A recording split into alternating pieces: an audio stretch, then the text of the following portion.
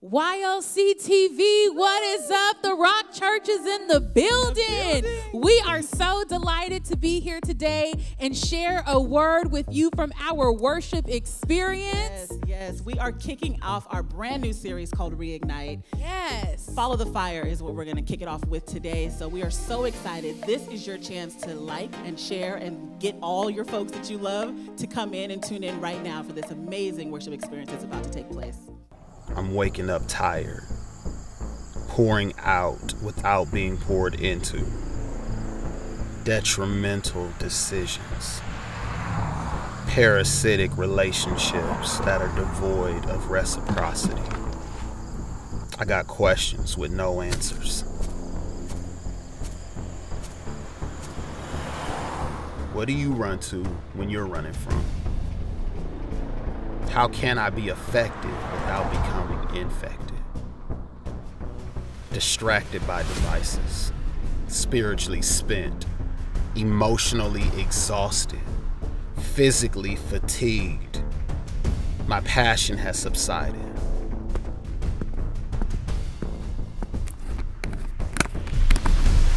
I'm running on empty. Comparison has me in competition with everyone except the one in the middle. I want to go from existing to living. I want to go from pretending to contending. I need to be reinvigorated. I need to be reinvented.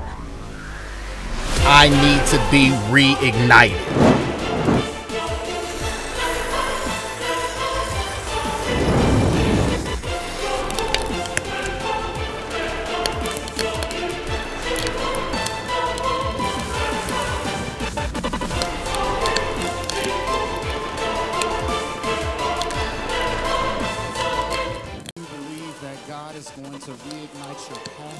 Reignite your pursuit of his presence, reignite your fervor, reignite your first love. I need you to get lost for the next few moments. And God says, draw nigh unto me and I'll draw nigh unto you. God, if you provide the fire, I'll provide the sacrifice. God says, I'm attracted to your brokenness. Draw nigh unto God and I'll draw nigh unto you. Somebody shout, reignite me, God. Say it from your spirit, reignite me, God.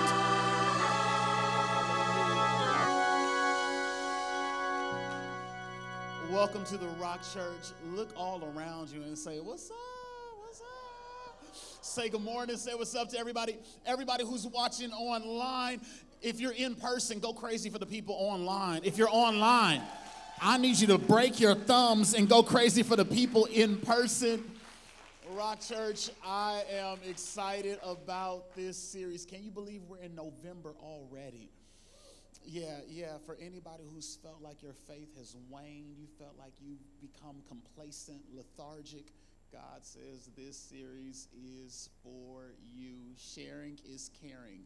Evangelize. Click the share button. Because of the click of a button, you all have expanded our reach to over 2,000 people per week on average. Let's get it. Exodus 13, 21 and 22. If you're next to someone who doesn't have a device, it's all good. It'll be on the screen. Exodus 13, 21 and 22. Then it says, the Lord went ahead of them. The Lord went ahead of them. He guided them during the day with a pillar of cloud and provided light at night with a pillar of fire. This allowed them to travel by day or by night. And the Lord did not remove the pillar of cloud or pillar of fire from its place in front of the people. I want to speak to you for a few moments from the subject, follow the fire. Look up and down your row and tell somebody, just follow the fire. That's all you got to do. If you have any level of expectation, put your device down. I saw one old school player walked in with a real Bible. I felt like we had a church. I saw you, man. Yeah, put your Bible down and give God a praise of expectation. Follow the fire. You may be seated in God's house. My wife asked me this morning, low-key, I hope they can't hear this. She said, our son wants a Nintendo 64. And that's already problematic because I'm like, we're not even at Thanksgiving and we're already having Christmas conversations. Like we're still in pumpkin spice season and y'all are already trying to get into the eggnog vibe already. And what I don't like is that this current generation, the games that they play, they require so much. Like even Apple, they give you the phone but don't give you the charger. Like in order for this to function, I need a charger, but I gotta buy the phone and I gotta buy the charger. Like I like old school games that don't require no assembly. Yeah, your old school games. Anybody know any old school games that you used to play where you didn't have no ball, all you had was your imagination? Like I'm talking about like old school games like tag. Yeah, like the premise of tag is quite simple. You're it. That's it. Yeah, that's it. I like old school games that have no assembly required. Anybody remember That's My Car? Like you literally just sit in one spot. And as cars go by, you just point them out and be like, ooh, that's my car. Yeah, you missed it. That game was prophetic. That game was teaching you how to speak things that be not as though they were. That game was telling you when you see it, you say it into manifestation. Low-key, another game that was cool was called Follow the Leader. Yeah, follow the leader. The premise is quite simple. If you remain in close proximity to the one who's giving the instruction. If you stay close enough to hear them and you aren't distracted, you'll win the game. Did you catch me? If you stay close enough to the leader and you aren't distracted by other voices, you will eventually win the game. You have to fight for your focus. The same rules apply and follow the leader naturally that apply spiritually. Maybe you're losing the game of life because you've allowed yourself to follow other voices. Maybe you're not winning in every area because you are not following the word of God. Literally, the cheat code is in Deuteronomy. You missed what I just said. I said the cheat code for life is housed in Deuteronomy. The Bible says if you fully obey the Lord your God and carefully keep all his commandments that I'm giving you today, the Lord God will set you high above all nations of the world. You will experience all, not some, all these blessings if you obey the Lord. Like here it is. If you obey God, expect this to happen. Your towns and your fields will be blessed. Your children and your crops will be blessed. Okay, you missed it. I said your children and your crops will be blessed. The same way you used to play That's My Car, you need to learn how to play That's My Word. You missed what I just said. And in other words, when you see a word that goes by that you need to apply to your life, you need to reach up and grab it out the atmosphere and say, that's my word. Somebody type in the chat, that's my word. Your offspring of your herds and flocks will be blessed. Your fruit baskets and breadboards will be blessed. Wherever you go, whatever you do, you'll be blessed. I'm in the wrong church today. I'm going to take this down to another church. The Lord will conquer your enemies when they attack you. Tell somebody, you better be nice to me. Lean over and tell them, you better be nice to me. They will attack you from one direction, but they will scatter in seven. In other words, when the enemy comes in one way, he'll flee 7 ways. The Lord will guarantee. You see, whenever I buy something that's expensive, I don't operate in scarcity. They ask me, do I want the warranty? I always pay extra for the warranty because if anything goes wrong, I can take it back to the manufacturer. I'm trying to tell you, if your life doesn't look like what God promised, you have a guarantee. You can take it back to the manufacturer and say, God, I need you to give me a new one. Is there anybody who believes that I have a word from God and it's guaranteed? The Lord will guarantee a blessing on everything you do. And will fill your storehouses with grain. The Lord your God will bless you in the land he's giving you if you obey the commands of the Lord your God and walk in his ways. Tell somebody, walk it out. No, go 2,000 and tell them, walk it out and walk it out and walk it out and walk. Westside, walk it out. Yeah, Crockett, walk it. Tell them, walk it out. The Lord will give you prosperity in the land he swore to your ancestors to give you. Blessings you and with many children, numerous livestock and abundant crops, the Lord will send rain at the proper time from his rich treasury in heavens and will bless all the work you do. You missed your shout. God says, I'm about to make it rain on you. Is there anybody who's felt like you've been in a drought? Is there anybody who's felt parched? Is there anybody who felt unproductive? God says, I will make it rain on you. Stuff that was dried up, I'll bring it back to life. Stuff that was dead, I will revive it. Tell somebody, he about to make it rain on me.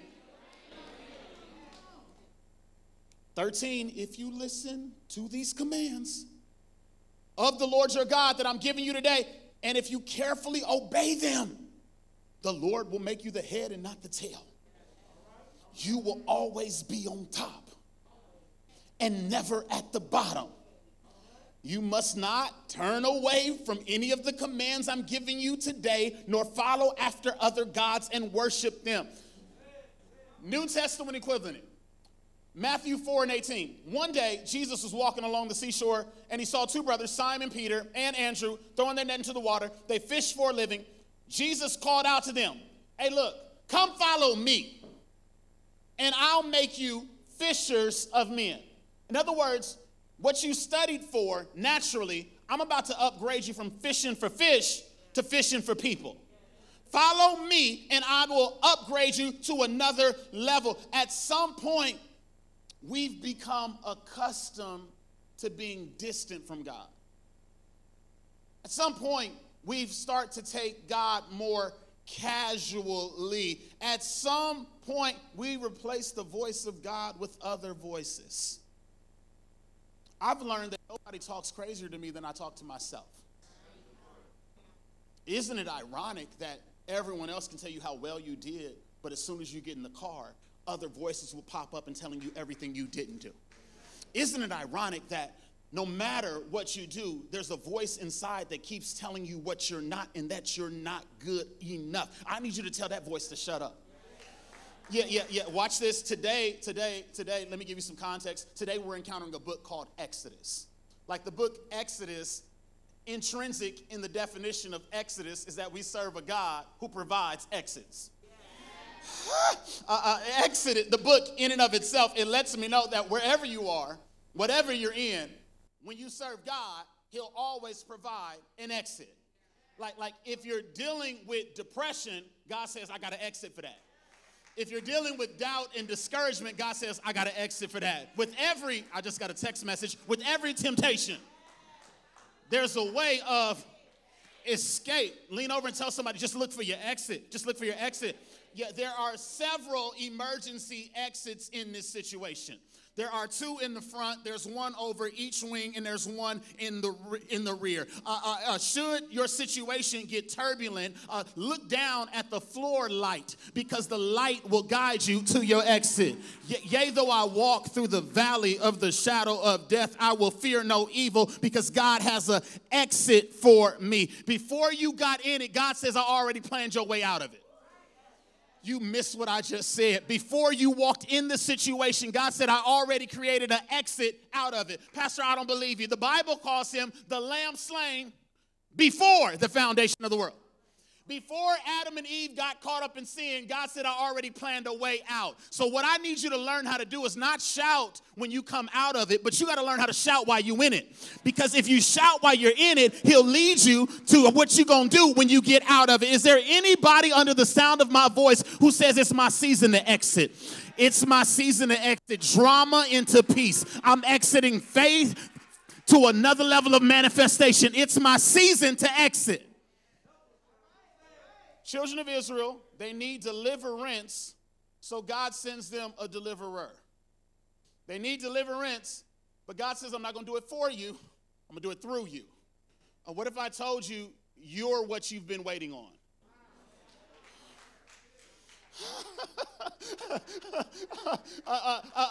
God, I need you to get me out. He says, all right, I'm not going to do it for you. I'm going to do it through you. So what I want you to see is that Moses' life is divided into periods of 40.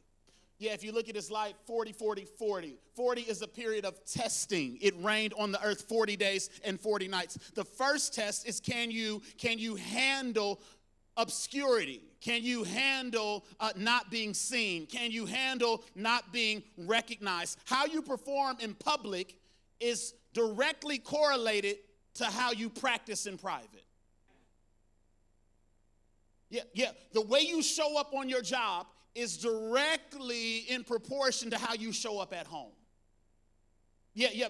He's the God of the miraculous, but don't overlook, he's also the God of the mundane. Come here. You only feel legitimized if you have something that's post-worthy. But I'm telling you, what you post is based upon the stuff you don't post. I'm trying to tell you that you can be gifted out here and get affirmation from people, but when you know intrinsically that the life that you live is not commensurate to the one that you portray, there will be too much of a gap. I need God to reconcile the gap and make me synonymous in public with who I am in private. There's a thin line. You got to evaluate your routine, because there's a thin line between self-care and self-absorption. You ever got somebody who's practicing too much self-care? Again? Lean over and tell somebody, you ain't done nothing since the last time you cared for yourself. Self-care is not quitting every time you feel pain and discomfort. Watch this. Self-care is not wallowing in your feelings. Like literally, when I'm running to get past my pain. First couple weeks, I would be running, and as soon as I feel pain, I'll be like, whoo, that's it. That's all right. All right. Do I have anybody else who's ever done exercise with your cell phone and called it multitasking? No, you got neither thing done because you did not focus. No, the goal is not to run. You ever see people going live in their workout? Lean over and tell your neighbor, he's talking to you, not me right here. You are getting nothing done but exercising your ego. Out here working out, getting it. Your heart rate is not moving whatsoever. You're doing nothing right now in this moment. What I need you to understand is that you got to develop some spiritual disciplines. No. Come on now. At this point, you should not be playing Las Vegas Russian roulette dice with your spirituality. Like, you too grown to have everything as a negotiable. Yeah, at this stage in your life, you need to say, this is what I do, this is who I am when it comes to my spiritual disciplines. Like, coming to church, you should not be applauded. Sundays are for Jesus. Like, he gave me 6 other days. If Chick-fil-A can shut down on Sunday, then how come you open? Lean over and tell somebody, Sunday is for Jesus, player. Yeah. One day this week, let me put myself on blast. I literally got ready to exercise. I was like, oh, I don't have my AirPods.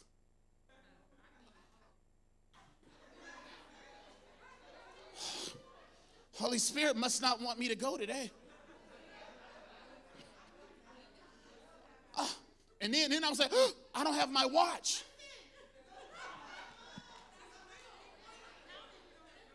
The calories won't count. I have nothing to put on my stories. And my Holy Spirit was like, if you don't get your tail out this car and run them 5 miles like you do every other day, what if I told you I gained more physically and spiritually the day I didn't have no devices? What if I told you God download where he wants the church to be in 2022 in 22 minutes? Y'all missed what I just said. Because I was devoid of devices and distractions. You got to get your spiritual disciplines. Maybe you don't hear God's voice because you got other stuff turned up too loud.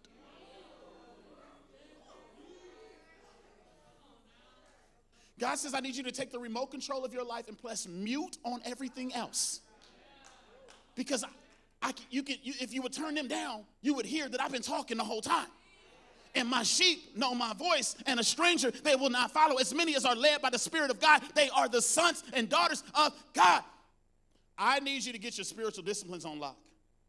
Yeah, literally, what are spiritual disciplines, Pastor? Things that I do that are non-negotiable. These are things that I do that aren't a phase. They're who I am. Like, prayer is a spiritual discipline. I need to listen to God. And prayer is not you doing all the talking.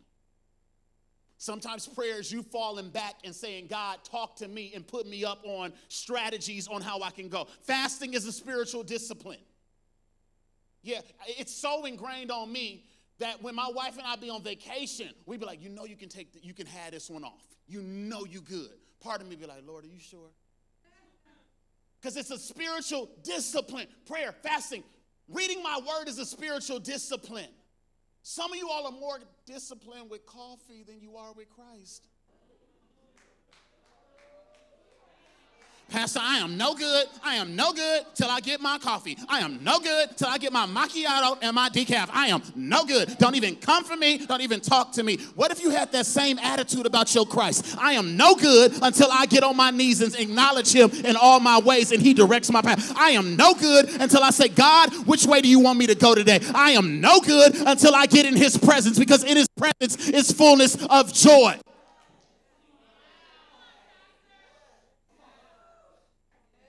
Yeah, I need you to develop some mental disciplines. Why are you always hijacked mentally? Yeah, mentally, you numb yourself out. You can watch a season of Netflix, but you fall asleep on a podcast. And the devil doesn't want you to know it, because as a man thinks in his heart, so is he. Like currently, as of today, I'm reading 2 books right now. I'm in 2 mastermind groups that give me homework weekly because I got to stimulate my mind. Some of y'all are going to be rocking with me for 20 years. I can't run out of new stuff. Physical disciplines. Yeah, God, my body is the temple. Yeah, my body is the temple. Watch this. Emotional disciplines. Yeah, emotional discipline, self-awareness. What are your healthy outlets to be all of you? Or have you isolated yourself with just people who affirm you so you don't have anybody close enough to you to call out your blind spots? And here's the irony. You've been at Chuck E. Cheese playing whack-a-mole. Let me work on my spiritual. No. Let me work on my physical. No. Let me work on my mental. No. Oh, Jesus. Let me work on my emotion. What if I told you they're all interconnected? Oh, God. Have you ever noticed that when one goes awry, they all go awry? I wish I could paint the picture for you. When I'm disconnected spiritually, I'm off mentally. Because now I'm thinking crazy. They looked at me sideways. But if I would have prayed, I wouldn't care about how you looked at me. Now that I'm off mentally, I misperceive God, I misperceive myself, and I misperceive other people. Yeah, now that I'm off mentally, my perception is off. Now I'm depressed emotionally. God, why did I cuss her out? God, why did I come at them crazy? God, I always be messing up. I need something to make me feel better. Let me go eat something. Because if I sit in this parking lot at In-N-Out or Chick-fil-A and eat myself, I'll be good. And for some of you all, it's not Chick-fil-A. It might be sliding in the DMs of a person who will make your body feel good but not make your soul feel good. And the irony is that they're all, everybody shout, interconnected. But what if I told you, if you get your spirit right, if you get your spirit on lock, that your whole life will be fluctuating, but you will be walking in a space of stability that you've never experienced before, where you will be able to declare like Job, the Lord gives and the Lord takes away. Blessed be the name of the Lord. Your mind will be set and you will say, he will keep me in perfect peace if my mind is stayed on him. You will be out there running and you will feel better physically. When you feel better physically, you feel better emotionally. God says, I don't want to just get part of your life right. right. I want to get all your life right. Lean over and tell somebody my whole life about to be popping. Go ahead and tell them, yeah, from my whole, you missed what I just said. My spirit is going to be right. My mind's going to be right. My body going to be right. You should have shouted right there. My whole body going to be right. Summer 22. Watch out for your girl. Watch out for your boy. My whole life is about to be right. If you believe it, stand up and sit back down and shout, I know that's right. Yeah. God says he wants to transform everything concerning me. All right, I got to get out of here. Exodus 3:2. There the angel of the Lord appeared to him in a blazing fire from the middle of the bush. Moses stared in amazement. Though, come close, the bush was engulfed in flames, it didn't burn up. This is amazing, Moses said to himself. Why isn't that bush burning up? I must go see it. No takers. The first thing the fire wants to do is bring you in alignment. Catch it. The bush and the fire are in alignment. When the day of Pentecost was fully come, they were all with one accord in one place. And cloven tongues, like as of fire, sat upon each of them. The fire wants to sit on you and bring your life into alignment. When you go to the mechanic, they tell you if your car starts to drift and you're not controlling the drift, it means you need an alignment. I want to talk to somebody who's been drifting for about 6 months. And you can't control the drift. You keep veering into dispositions and people. You keep veering into stuff you don't want to go. You keep veering into mindsets you don't want to be in. God says, get the fire back. It'll put you back in alignment. Yeah, God says, I want to reignite you. I want to give you a fire. Watch me. That's not contingent on how you feel. How come you only feel good on the 1st and the 15th? Chances are your fire is connected to external things. But grandma said, this joy that I have, the world didn't give it and the world can't take it away. I want my fire to be so strong you don't know how I feel. The fire burned the bush and Moses was never the same.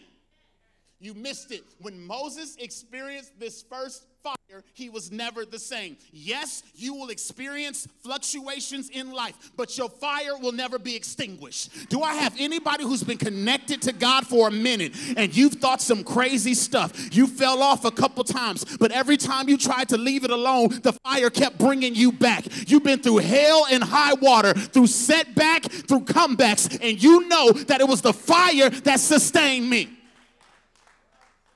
About to go old school. I'm going to lose the whole church. In 1980, Walter Hawkins dropped a song called Whatever It Is. Dad, they don't know nothing about this right here. My dad prayed for us. We had a stereo, and the stereo speaker was big as me. So my dad went to Radio Shack. Y'all don't know nothing about this. Just Google all this stuff I'm talking about. Circuit City. And he had the nerve to get one cord. Gee, you know what I'm talking about. You nodding. And he plugged the cord in. It wasn't no Bluetooth. I didn't know what no Bluetooth was. And he rolled the speaker all the way to the kitchen where he was going to wash dishes. He put the 8-track, then he moved up, then to put the record, and the song said, whatever it is, it won't let me hold my peace. It makes me love all my enemies. And it won't let me be ashamed to tell the world that I've been born again. Pastor, what is this series for? Because I'm tired of looking at dry Christians. I'm tired of looking at Christians who lost the fire. When I look in your eyes, I want to see the fire. When I look in your soul, I want to feel the fire. If I'm cold when I get next to you, I should warm up. If I'm broke when I get next to you, I should feel something. If I was depressed when I walked in, when I walk out because I was next to you, I should feel something. Lean over and tell somebody, I got the fire. Touch 7 people and tell them I got the fire. I got the fire. It's contagious. I got the fire. It's connected to me. I got the fire. It's the power of the Holy Ghost. I'll never be the same because I got the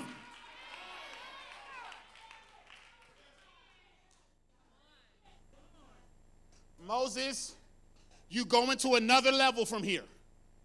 Moses, I'm about to upgrade you from pastoring sheep to pastoring people.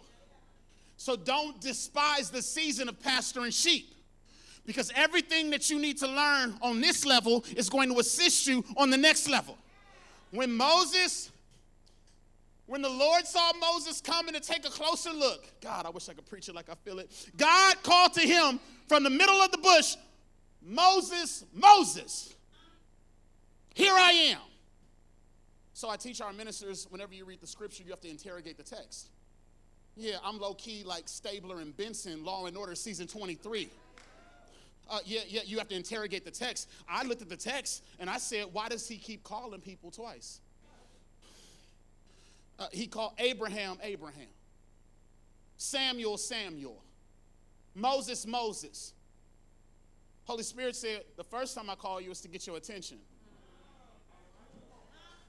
Second time I call you is to give you your assignment. God, Jesus. You will lose your fire when God doesn't have your attention and you're not walking in your assignment. Come here, come here. God speaks quietly, first in a whisper. And it's better for you to respond when he's whispering. God, why do you whisper? Because when I whisper, you know I'm close to you. But if you don't respond when I whisper, I'm very persuasive. And I'll disrupt your life to get your attention. Because I'm a jealous God. And I don't want you to have other gods before me. When you needed a job, I was there for you. But when I blessed you with the job, you forgot about me. When you said, give me a relationship, I blessed you. But you put the relationship above me. And now I'm frustrated. I give you life. It's in me that you live, you move, and have your being. But you forgot about me. So I'll get persuasive. Ask Jonah what happens when you don't hear him on the first go around. Jonah, I need you to go save these people. That's your assignment. I'm going the other way. Okay. God will create storms.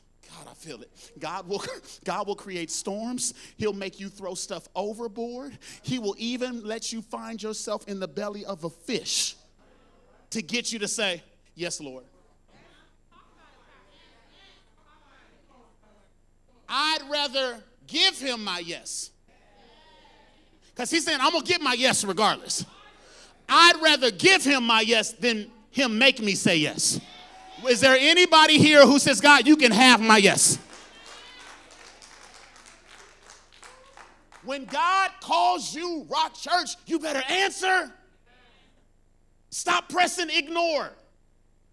Stop sending God to voicemail. God says, I'm calling you to represent. Say what Moses said. Here am I. I'm calling you to be a light in your family. Here am I. I'm calling you to be a boss and change the game for your family spiritually, emotionally, financially. Somebody shout, here I am. 3 and 5, God told him, wait a second, don't come no closer. Take off your shoes. Yeah, take off your shoes, Moses. Take off your shoes. Because where you standing, this is holy ground. Yeah, when the fire comes, there has to be a sense of reverence. I'm concerned because we've lost our reverence for God. It's dangerous when you become familiar with sacred things. It's dangerous when it's just church. It's dangerous to, I'll get to God when my schedule allows. Not knowing it's God who allows you to have a schedule. There has to be a level of reverence. You can't imagine how proud I was during worship, because what I felt in this room was a sense of reverence. Yeah, that I don't come to church to be entertained. I come to give him reverence. Yet look at how selfless church culture is. We come late to the part that blesses him, but we show up on time for the part where he blesses us. I got to get my reverence back. Yeah. How come you not available? Because I have a meeting. With who? Me, myself, and God. Because there's a sense of reverence. The text says, I am the God of your father, the God of Abraham, the God of Isaac, the God of Jacob. 3, 6, and 10. When Moses heard this, he covered his face and he was afraid to look at God. Then the Lord told him, I have certainly seen the oppression of my people in Egypt. I want to talk to somebody who feels invisible. I want to talk to somebody who feels like, God, you're not paying attention. God said to Moses, I have certainly seen the oppression of my people in Egypt. I have heard their cries of distress, of their harsh slave drivers. Yes, I am aware of their suffering. So I came down to rescue them from the power of the Egyptians and lead them out of Egypt into their own fertile and spacious land. It is a land flowing with milk and honey, the land where the Canaanites, the Hittites, the Amorites, the Perizzites, the Hivites, the Jebusites now live. Look, the cry of the people of Israel has reached me, and I have seen how harshly the Egyptians abuse them. Now go, for I am sending you to Pharaoh. You must lead my people Israel out of Egypt. Come here. Verse number 7 acknowledges the suffering. Verse number 8, God says, I'm coming down to rescue you. He then gives them a description of the promised land. You missed it. You missed it. You missed it. Verse number 7 acknowledges the suffering of the past. Verse number 8 tells you about the deliverance that's coming in the present. Then he gives you a forecast of the promised land of your future. Did y'all catch this? The first 6, here's all the pain you've been through. Here's all the drama you've been through. 7, I'm coming down to deliver you. Next verse, the promised land looked like this. What if I'm telling you your problem is you stuck in verse 6? You rehearse the pain of your past so frequently that it's now become pain in your present. Like your history it's that. It's literally history at this juncture. But you've attached your identity to your history that now things that happened 20, 30 years ago, they're still affecting you now. At some point, the reality of the promised land, God help me preach, has to become bigger than the reality of what you experienced in Egypt. Did you catch it? You keep saying, that's just the way I am. That's how I was raised. That's what I went through. I went through divorce. That was 40 years ago. They done been through 2 divorces since then. I was rejected. What? When? When I was 6? What? Watch this. It wasn't your responsibility when it happened to you. But it's your responsibility if you allow it to keep impacting you.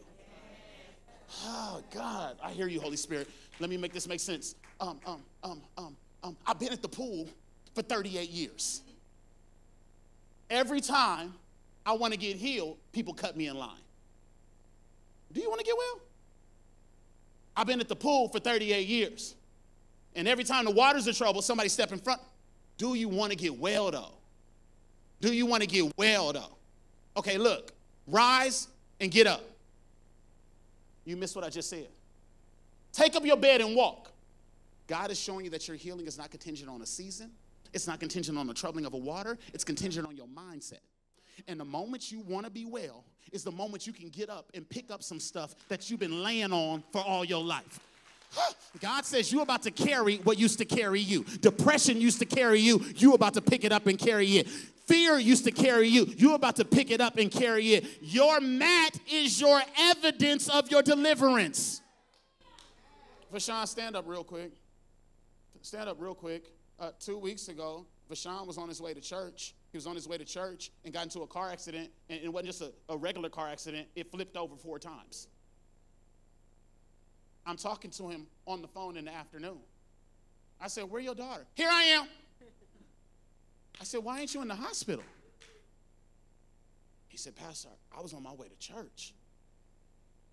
So right now, I don't have to ask if God's a deliverer. I don't have to ask because I got evidence. There's some of y'all who are letting the devil kill you off of speculation when you need to let the devil know, I'm evidence that no weapon formed against me shall prosper. I'm evidence that the joy of the Lord is my strength. Tell somebody, I got evidence. You on the wrong road. Lean behind you and tell them, I got evidence that he'll keep you in perfect peace if your mind is stayed on him. I got evidence that... Somebody shout, I got evidence. I'm done. I've gone too long. Here's your assignment. Your assignment is to go home this week and ask God to give you a glimpse of your promised land.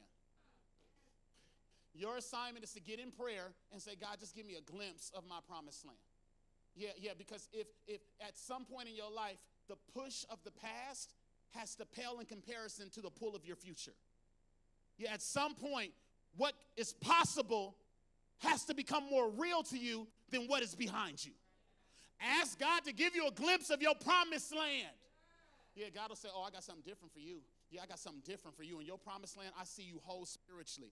Yeah, I see you whole spiritually. You're going to be so connected to me that it's going to flow throughout you in every environment. You're not going to compartmentalize me. You're going to feel Christ in every space that you enter in. It's going to flow throughout all of your relationships. Your children are going to feel the Holy Spirit when they encounter you just at breakfast in the morning. It's going to flow to every area of your life. The Holy Spirit, you got to get a glimpse of your promised land. You don't see where I see you mentally. Mentally, it ain't always going to be like this. Mentally, you're not going to be scrolling and comparing yourself to other people. You're not going to be measuring your worth by stuff. You're not going to be measuring your worth by likes and popularity. You're going to be so whole mentally, and when you get whole, you're going to be the Harriet Tubman of your family, and you're going to free everybody into emotional stability. You don't know what I see for you. I see you coming out of this. I see you financially prosperous, and when you get new stuff, you're not just going to spend it on depreciating assets. You're going to spend it in some stuff that can last generation after generation. I see you in the promised land. So don't praise me like you did in Egypt.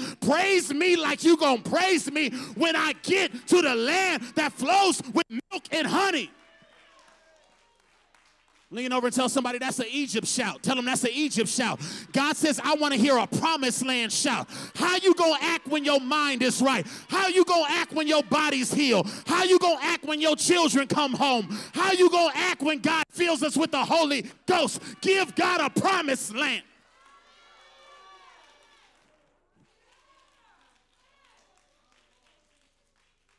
Give me 5 minutes and I'm out. 5 and I'm out. Here it is. Here it is. Here it is. After Moses goes back and forth, God, how you going to use me? How you going to use me, God? You want me to talk to millions of people? The problem is that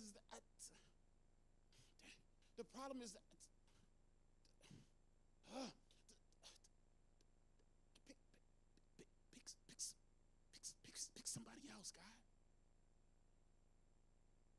I can't speak.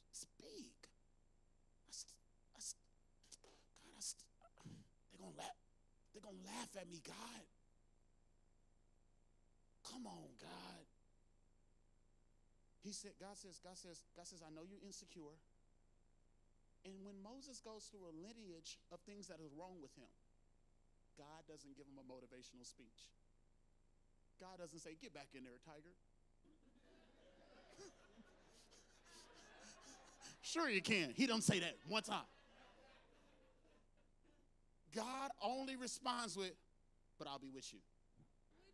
You missed it. You missed it. You missed it. You missed it. Okay, I hear you, Holy Spirit. Go slow so I can give it to them. Okay, fine. I'll go. But who you want me to tell them that sent me then? What you want me to say? Because when I go to Egypt, it's polytheistic. In other words, they serve a bunch of other gods. So when I come and pull up, they're going to say, who you representing? The sun god, the moon god. What you want me to tell them? You tell them I am. Huh? Jehovah, covenant keeping. You tell them I am, because watch this, you're going to need me to be a bunch of different things. So you just tell them I am, and whatever the situation requires, that's what I'm going to step in and be. You tell them I'm Jehovah, and if you need provision, I'll be Jireh. You tell them I'm Jehovah, and if you need peace, I'll be Shalom. God help me. You tell them I'm Jehovah, and whatever you need me to be, I need him to be peace. He said, I am. I need him to be bread when I'm hungry. He said, I am. I need him to be water when I'm thirsty. He says, I am. I need him to be a friend that sticks closer than a brother. He said, I. Give 3 people a high five and tell them, I am. I am.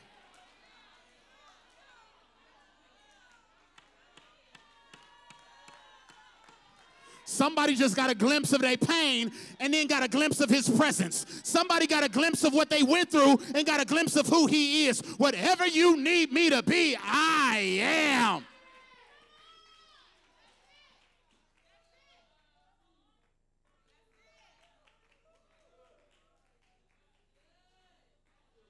So I'm so cutting across the field right now. So between chapter 3 and our text, that was the introduction. Here go the text.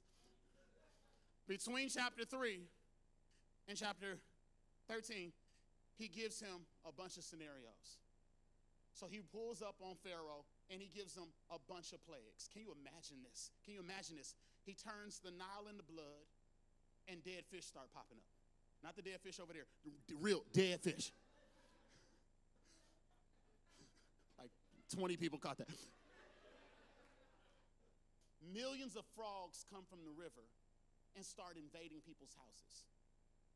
A wave of gnats. Like one fly come in, I'm dead. You ever have a fly in your car? Just take me, Jesus. A wave of gnats. A wave of gnats. And you ever think somebody watch you when you be fighting a fly by yourself? How crazy you look. You should have saw me this week. One guy, I said, Jesus. I didn't even say Jesus. Jesus. A wave of gnats come through. Lice, flies, locusts, hail, death of firstborn sons. And Pharaoh says, no, I'm not letting them go.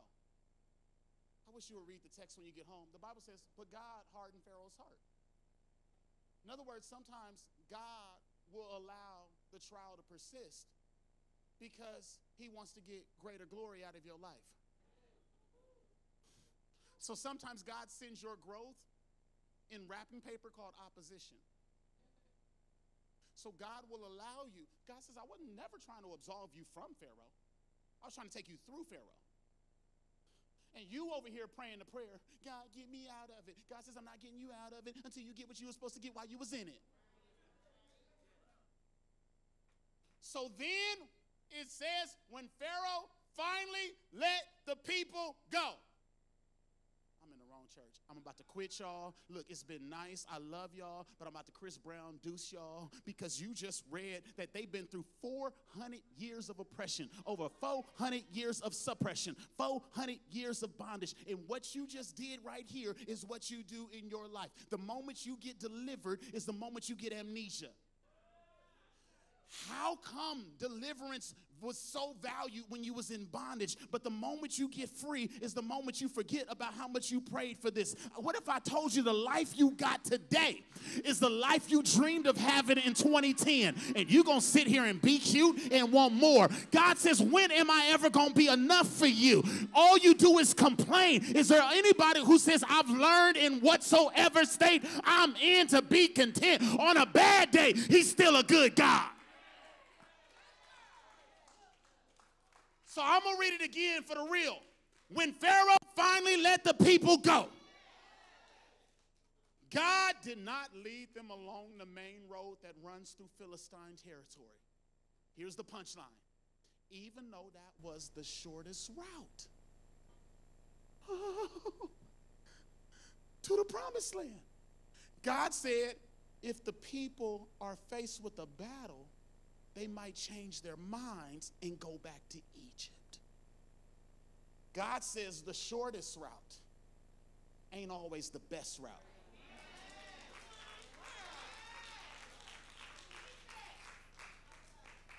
Stop trying to Waze and Google Maps your way out of this. There's some necessary traffic that I need you to get in. Because there's some necessary character I need you to get for where I'm taking you. Shortcuts can cut short your development. Did you catch me? The world is filled with shortcuts. There's a shortcut for weight loss. Pastor, I ain't messing with the gym. I was up late night eating Doritos, and I saw an infomercial say that if I put this belt on, it'll do the sit-ups for me. Only reason I caught that one out because I thought about that one. I was like, for real?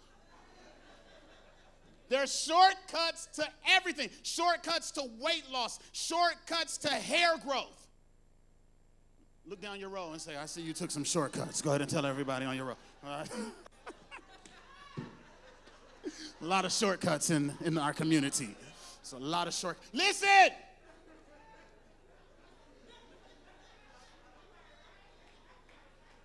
Shortcuts. Stop laughing, Trey. I see you in the back. Shortcuts. Shortcuts to degrees. Who do you want operating on you? The doctor who took the long route or the one who took a shortcut?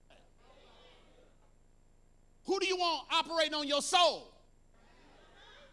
The one who bought clergy attire on sale online, or the one who bathed themselves in prayer and fasting and studies to show themselves approved?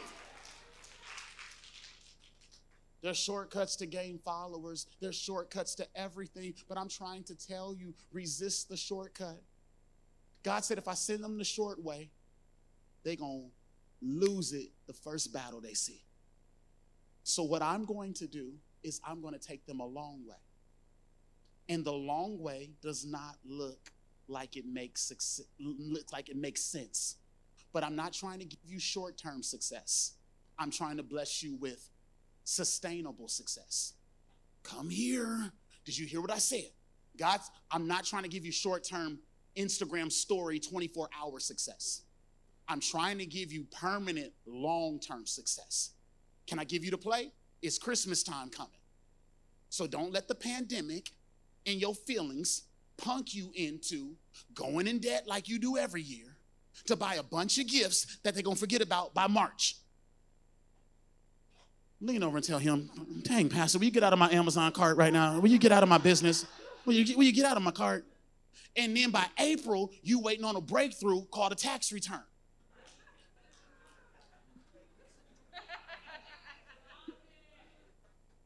So why don't this year we invest in our family?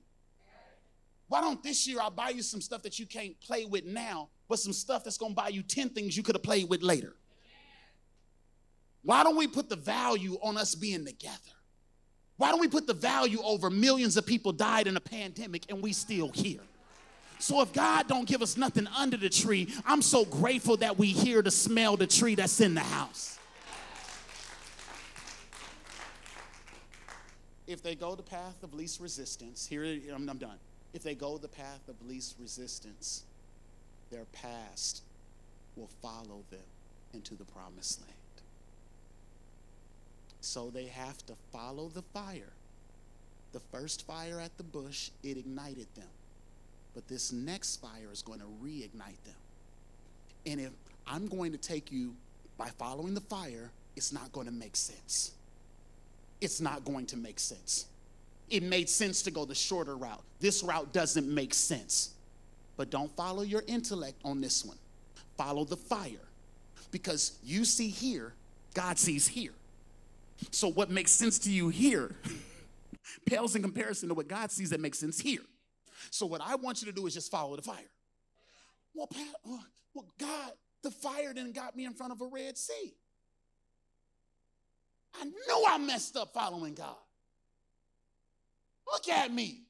I got Pharaoh behind me and a Red Sea in front of me. I knew I messed up serving God. Celibate ain't still nobody checking for me. Oh, man. Oh my goodness, that message just blessed me. Powerful. Powerful. If it blessed you, this is the time for you to go ahead and give. Yes, so right now you have the opportunity to give. I can truly speak for myself that by my giving, I have been able to see the fruit of my giving. God has provided for me in so many ways and has exceeded my expectations in terms of, work, bonuses, Yes. raises. I mean, God is truly in the blessing business just by me simply giving on my tithe and giving in faith and knowing that God is my source and not my resource. Amen.